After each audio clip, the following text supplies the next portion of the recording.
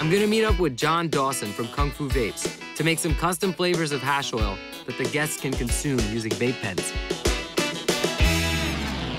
This is what we call soil to oil product. And what we're doing here is instead of taking oil and putting it on a hot nail and a dab rig, we're digitally dabbing, right? This is the wave of the future. Well, let's make some vape pen cartridges, dude. Let's do it. Awesome. I can't wait to mix some terpenes. So we'll give you some blanks. All right, so this is my blank right here, little empty cartridge. Right, and this is called a removable center post. And you're gonna unscrew the top. You find your favorite oil. I think we'll go with some raw. Okay, great. And so I just want to fill it up to this line right here, right? Sure. Okay, so it looks like that's almost up to the line there. Do I want to add terpenes? What flavor do you want to do?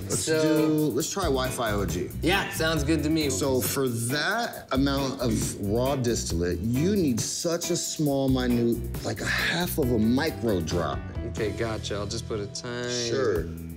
All right. Okay, so I've got that in there, and yeah, so I could feel from the syringe that oil was pretty warm, so that'll mix up quickly, and... Sure.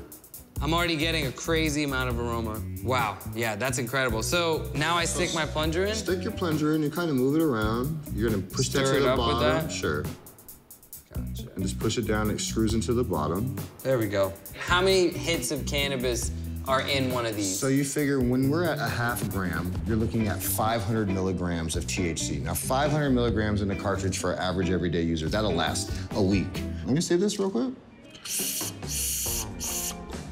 Oh shit, let's see one of those epic hits, man. I mean, the flavor on this is, it's pretty epic. Yeah.